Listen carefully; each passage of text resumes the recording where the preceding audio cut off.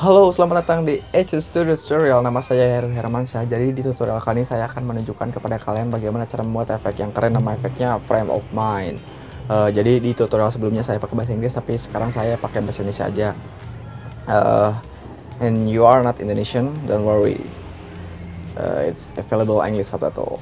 Okay, check it out. Oke, jadi ini adalah original footage-nya.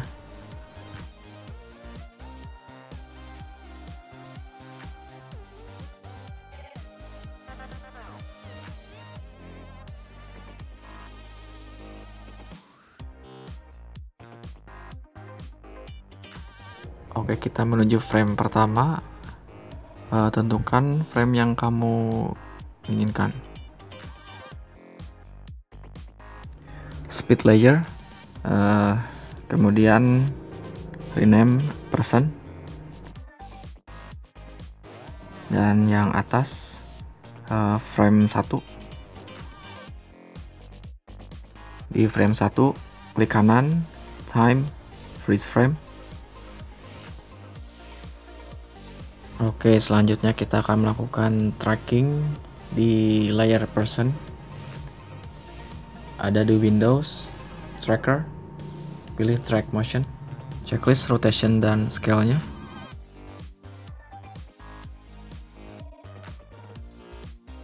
Arahkan track point 1 dan 2 ke frame yang sudah ditandai. Saya pakai kertas warna putih agar kontras supaya trackingnya mulus. Kemudian klik Analyze yang bentuk play. Kalau mau lebih detail, klik yang paling ujung kanan. Itu analyze-nya frame per frame, jadi lebih detail. Karena terkadang analyze-nya gagal. Jadi kita bisa manual memindahkan track point.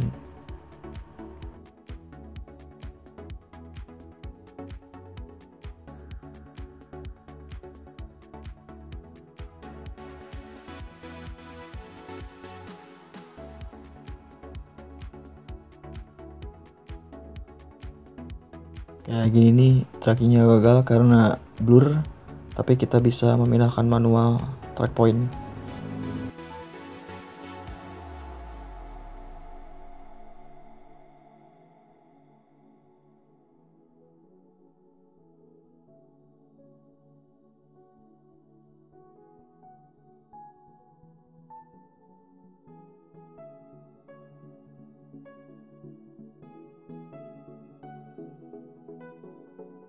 Oke, kalau trackingnya udah beres, kita ke layer, null object, edit target,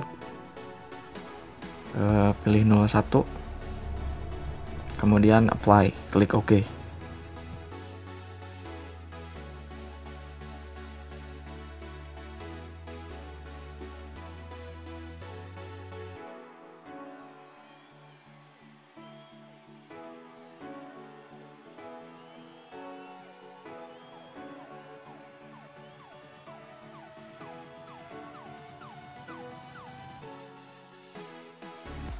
Kemudian di frame 1 kita klik kanan, recompose,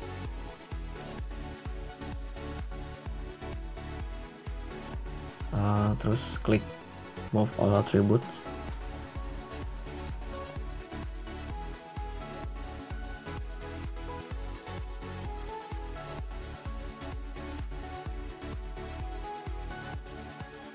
Kemudian kita masking pakai pen tool.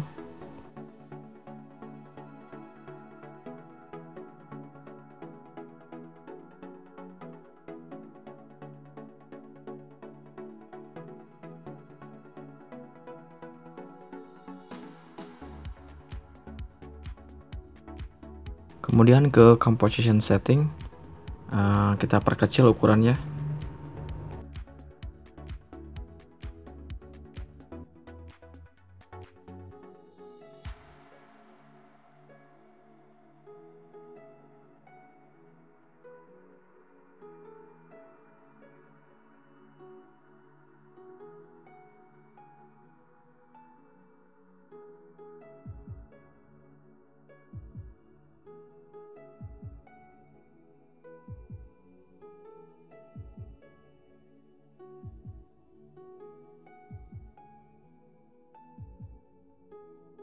Kita potong aja yang ini.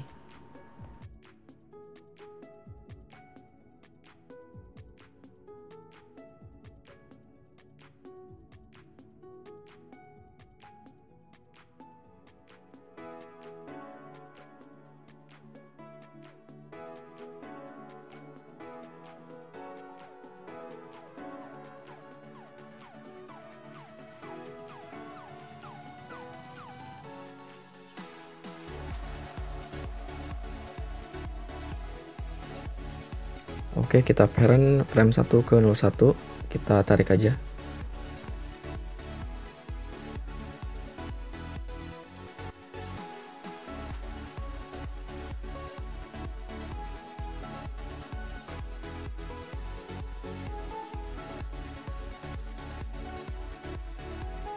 Oke, jadi kita punya masalah di sini. Caranya pakai corner pin. Corner pin ada di effect, distort.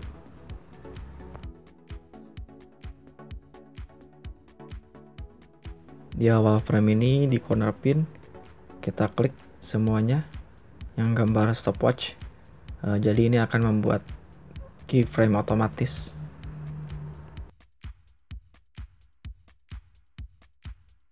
Kemudian kita perbaiki frame per frame.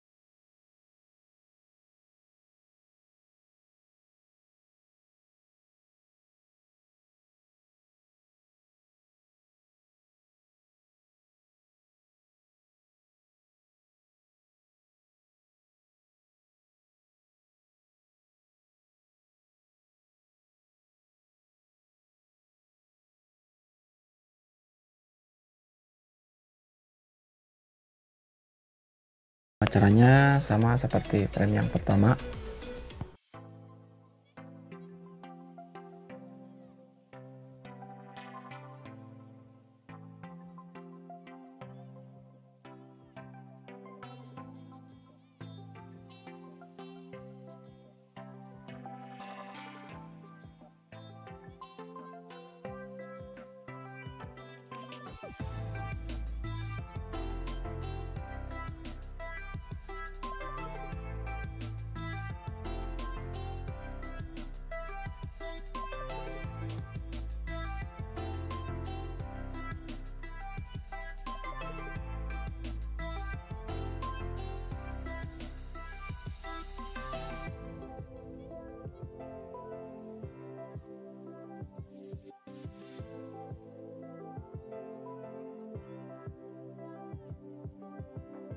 Jangan lupa klik motion blur pada frame 1 dan 2, kemudian kita parent frame 2 ke 02.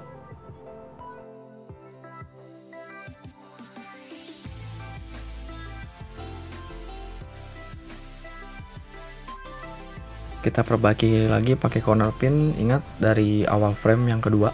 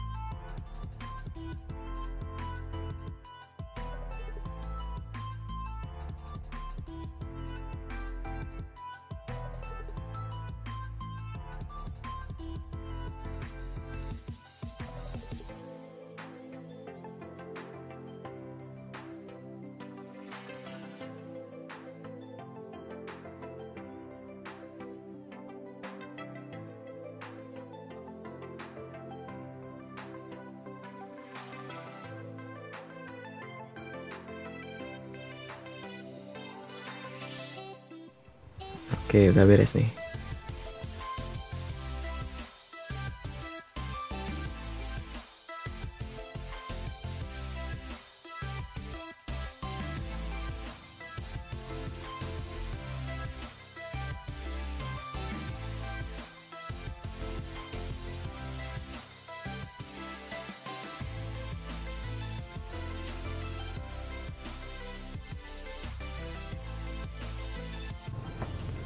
Oke, terima kasih sudah nonton video ini. Jika kalian suka video ini, silahkan klik like. Jika ada pertanyaan, silahkan komen di bawah. Jika mau subscribe, silahkan subscribe, karena subscribe itu gratis ya. Jangan lupa juga share ke teman kalian. Barangkali ada yang mau belajar After Effects. Oke, sampai jumpa di tutorial selanjutnya. See ya.